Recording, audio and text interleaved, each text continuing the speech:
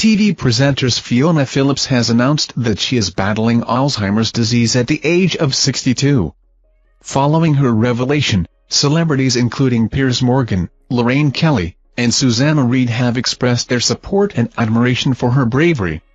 Fiona's family has been greatly affected by the disease, with her parents, grandparents, and uncle all having battled it. She hopes to contribute to finding a cure for Alzheimer's and improving the lives of others in the future. Fiona's former GMTV co-host, Eamon Holmes, spoke about her diagnosis and the impact on her family.